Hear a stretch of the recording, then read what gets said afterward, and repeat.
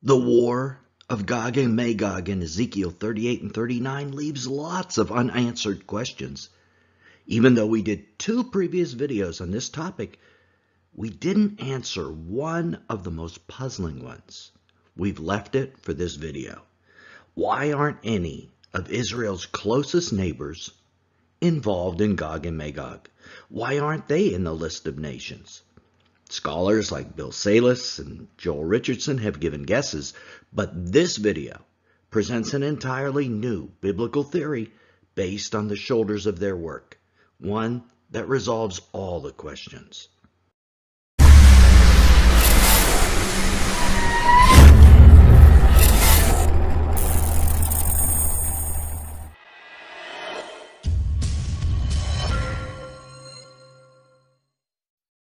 In order to understand this aspect of Gog and Magog, one needs to have a good grasp of Psalm 83, a prophetic psalm written by Asaph the seer, who was a member of King David's court 3,000 years ago. In our last episode, our top 30 rated YouTube community discussed Psalm 83 in the video and comment section. We debated who the participants of the war will be, and then we made an amazing discovery. Psalm 83 is not about a single war, but about multiple wars, signified by the 3 groups of wicked military leaders who attacked Israel and were referenced in the psalm. These leaders were from 3 separate battles during the time of the judges. So we came to the conclusion that Psalm 83 is about more than one war. If you haven't watched that foundational video, click on the banner when it appears to watch it first, then come back to this one to finish up. But if you've already seen the video, you know we suggest there might be a 4th battle in this ongoing struggle. In this video, we're going to look at all of them, the 3 historic wars and the 4th which is to come. So let's first look at the main theories that currently exist about Psalm 83. The first theory is that this psalm prophesies the 1948 Israeli War for Independence. In that war, Egypt, Jordan, Syria, Lebanon, Gaza, and Iraq all attacked the newly formed state of Israel. These are exactly the nations listed in Psalm 83, and interestingly, the king of Jordan, who led what is sometimes called the children of Lot, led the united effort against Israel, just as Psalm 83 predicted. So from that aspect, the aspect of the nations involved, Psalm 83 is an exact match with the Israeli War for Independence. However, the repercussions on the nations that follow don't match. Now, Psalm 83 continues beyond the references to those 3 previous wars, the sets of leaders that we talked about, to a 4th reference. Oh my God, make them like the whirling dust, like the chaff before the wind, like fire that burns the forest, and like a flame that sets the mountains on fire. So pursue them with your tempest and terrify them with your storm. Fill their faces with dishonor, that they may seek your name, O Lord. Let them be ashamed and dismayed forever, and let them be humiliated and perish. Obviously, God did not pursue them with his tempest, nor did he dismay them forever or destroy them. The war for independence, then, isn't a perfect match on its own. So the first theory, the theory that Psalm 83 is about the 1948 War for Independence only, matches the nations, but does not match the fate of the aggressor nations. Let's look at the second theory, Bill Salus's theory about Psalm 83. His theory is that these same combined Muslim forces will once again invade Israel, but God will supernaturally empower the Israeli defense forces, who will completely destroy these nations, and Israel will expand its borders, overtake the land possessed by these other nations, and all of this prior to the tribulation period. I have a couple problems with this theory as a standalone theory. First, although Salus doesn't use this term, other scholars who agree with him call this the war of extermination, the extermination of the Arab peoples. Let's see why this is incorrect. The Bible does refer to the judgment of all these nations, even the complete extermination of one, Edom. But Israel isn't the one doing the judging. It's God, and God alone. Let's look at a passage about Edom's judgment. Who is this who comes from Edom, with garments of glowing colors from Basra? This one who is majestic in his apparel, marching in the greatness of his strength. It is I, who speak in righteousness, mighty to save. Why is your apparel red, and your garments like the one who treads in the winepress? I have trodden the wine trough alone, and from the peoples there was no man with me. Isaiah 63, 1-3. So Jesus is clear that Edom will be judged, but it is Jesus and Jesus alone who does the judging. Jesus was specific that no man was with me. Moab is seen to be judged in Numbers 24, Isaiah 25, and Amos 2. And in Zephaniah 2, Gaza, Moab, Assyria, and Ammon are all judged and destroyed, but by the Lord himself. In Joel 3, Lebanon is destroyed, and in Ezekiel 30, we see Arabia destroyed by the Lord. All these righteous judgments belong to Jesus and Jesus alone. Nowhere in these passages, or in Psalm 83 for that matter, is Israel the agent of the destruction. This places the timing of the judgment at the return of Christ, an important point we're going to return to in just a minute. And frankly, promoting this theory sets up Israel as some kind of genocidal maniacs, destroying all these people of these nations without a single word from the Lord authorizing them to do it. This is a serious problem that Christians have if they endorse it. The death toll from this war of extermination, as some scholars like to call it, would be equal to 30 Holocausts combined. A second problem associated with this theory is the vast expansion of Israel prior to the beginning of the 70th week.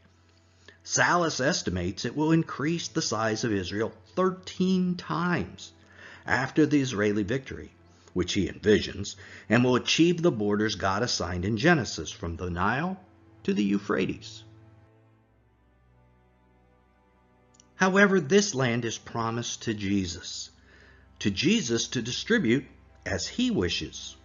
The promises were spoken to Abraham and to his seed. The scripture does not say, and to seeds, meaning many people, but, and to your seed, meaning one person, who is Christ. Galatians 3:16. So this is an extremely premature proposed expansion into the land, in my opinion.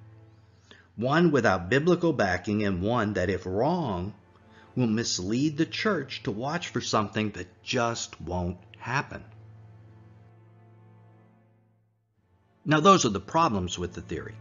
But there is one very strong observation that Salus made that I think we need to consider. And that is that Psalm 83 deals with an inner circle of countries that share common borders with Israel and that have espoused an eternal hatred for Israel. Lebanon, Gaza, Syria, Jordan, and the Palestinians, plus the Arabian Arabs and probably some Egyptian Arabs. But in Ezekiel 38, the prophet lists an entirely different group. They're an outer ring of countries. None of them share a common border with Israel. You're dealing with Turkey, Iran, Libya, Sudan, maybe some of the breakaway republics of the Soviet Union, but they were never Israel's historic enemies. And yet, not one of the Psalm 83 nations is included in the Gog-Magog war found in Ezekiel. Salus doesn't believe this is accidental, and neither do I. It is beyond what I think is reasonable to think the prophet Ezekiel chose not to list any of these inner ring nations, which are blue, by name, without a reason for not listing them. I think this evidence makes it overwhelmingly clear, at least to me, that there are two waves to this war. Just look at this map. Look how exclusionary the two groups of nations are. One inner group and one outer group. This is not random chance. And this eliminates the possibility in my mind that Jesus destroys both groups at one time on the day of the Lord. We know Jesus destroys both groups, but in my opinion it is at different times, which I'm sure is confusing to you right now, but I'm going to help you explore how that can be in just a moment. But for right now, I think you can see that the Bible listing out two groups of nations pretty much limits the possibility that Psalm 83 relates solely to Armageddon and to the destruction of all of them on one day. So now we've eliminated every known theory. Let's look at an idea no one has looked at before, to the best of our knowledge anyway, one that answers every question, but which has been ignored because it involves a slightly different understanding of the end times than 99% of scholars have perceived. But when you view the end times from this view, this very biblical perspective, Psalm 83 and Gog and Magog, they just fall into perfect alignment. This new theory is that Psalm 83 encompasses the entire period of time from Israel's Reformation as a nation in 1948 and its War of Independence through the wars of 67 and 73, all the way to the return of Jesus. That is a nearly complete picture of the ongoing and continuous struggle between Israel and the nations surrounding it, and their attempts to destroy Israel. That this isn't a one-time battle or even one war, but what is now an over 70-year campaign by these nations. And that is why in Psalm 83, verses 9 through 12, Asaph is inspired to recount 3 separate enemy commander teams in the struggles between Israel and the nations round about who want to destroy her in the days of the judges. Psalm 83 isn't going to be like one of these ancient wars, but like several, because Psalm 83 isn't a single war either. So 3 conflicts took place, all of which Israel was greatly outnumbered in, and each time Israel won by the grace and assistance of God. I see this as possibly vaguely parallel to the 3 wars of 1948, 67, and 73. But at a minimum, there were multiple conflicts, all won by human leaders. Then we see a 4th triumph in Psalm 83, but this one is not by human hands. Oh my God, make them like the whirling dust, like chaff before the wind, like fire that burns the forest, and like a flame that sets the mountains on fire. So pursue them with your tempest and terrify them with your storm. It appears the next conflict will be one which the Lord destroys these nations, as he has promised, but by his own hand and by fire and brimstone. Okay. Now let's try to solve the mystery of why there are different nations in Psalm 83 and Ezekiel 38 and 39, the Gog-Magog War. In order to do that, one must first understand that the Gog-Magog battle concludes with Armageddon. It is not pre-trib or mid-trib. In this previous video, we present pretty conclusive evidence that this is so. If you haven't seen this video, click on the banner when it appears to watch it now. Because if you are still thinking Gog-Magog is a pre-trib or mid-trib battle, you will not understand the beauty of solving this mystery. Okay, now I'm assuming everyone is on board with the Gog-Magog battle concluding with Armageddon, when Jesus is the Holy One in Israel. He's on the ground, and the people of Israel know he is God from that point on. till forever. These are things that cannot be pre-trib or mid-trib. Now, knowing that, we're ready to examine how both the nations in Psalm 83 and Ezekiel 38 through 39 can be destroyed by Jesus at his return and yet be separate events. This is the greatest mystery of the end times until one realizes that there is a 1-year period from the time Jesus returns on the clouds until he completely destroys them at Armageddon. Now, if you aren't a regular viewer of this channel, I am sure you are in shock.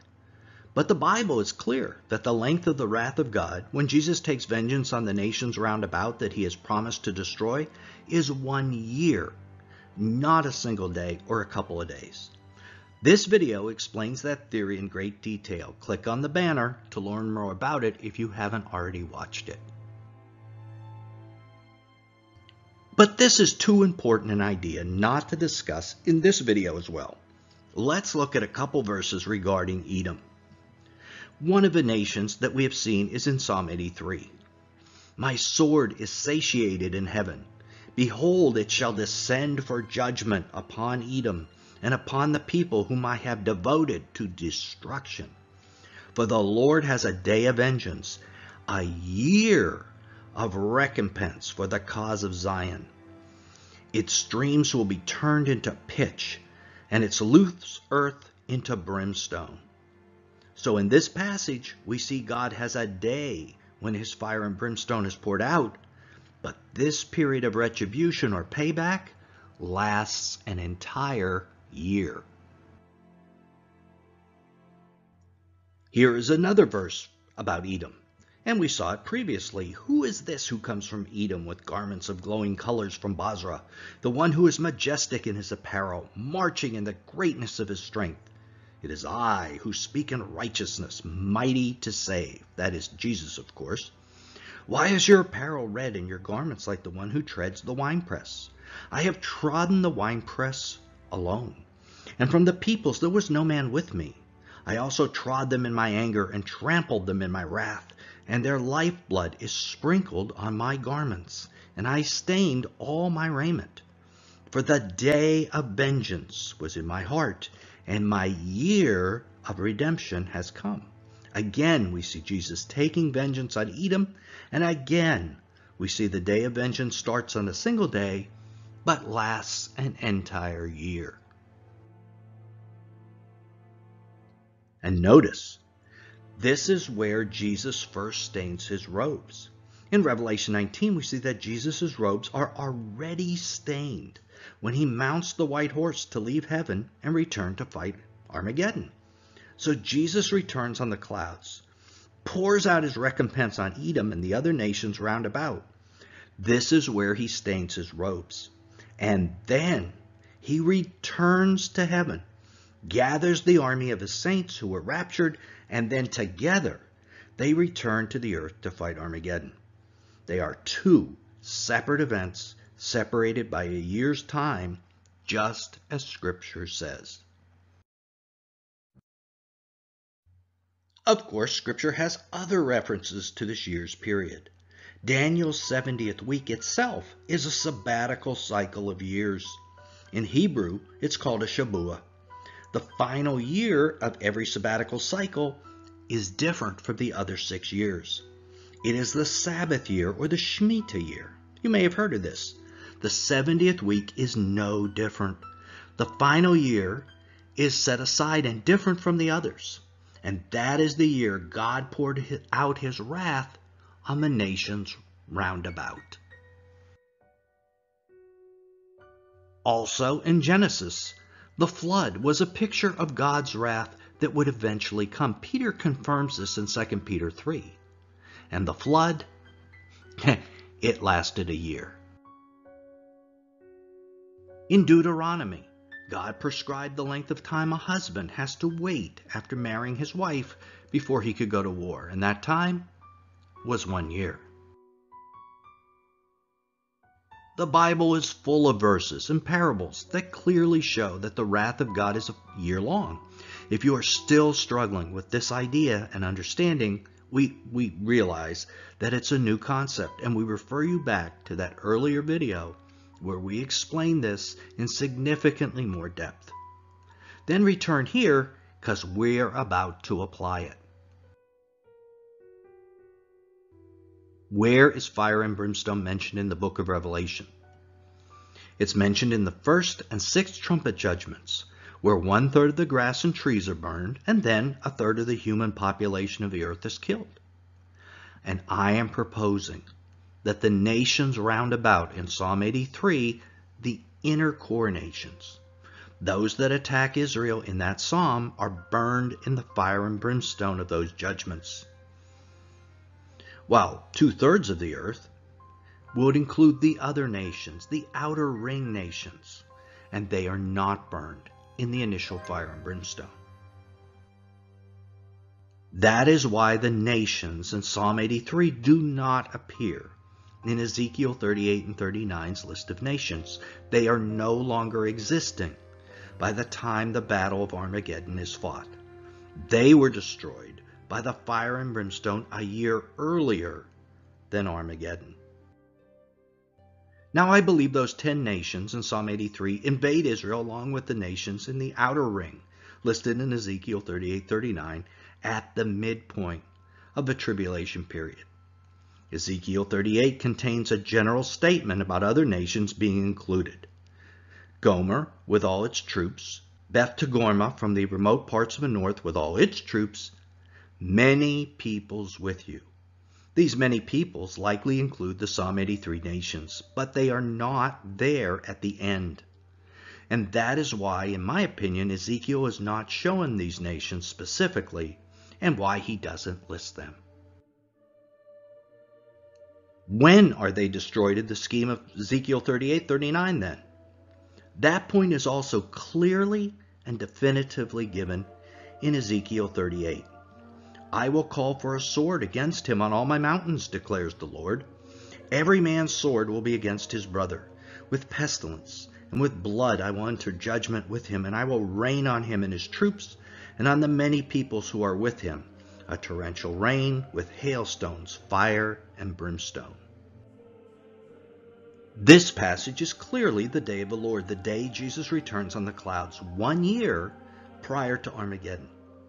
Notice the mention of the sword. This is the same sword we saw in Isaiah 34, where we learned it was a day of vengeance and a year of recompense. And that's the sword that punishes Edom. This passage also includes a statement that every man's sword will be against his brother. This is a reference to Gideon's defeat of the Midianites in Judges that we looked at earlier, again referring to the destruction of the inner circle of nations. When they blew 300 trumpets, the Lord set his sword of one against another, even throughout the whole army.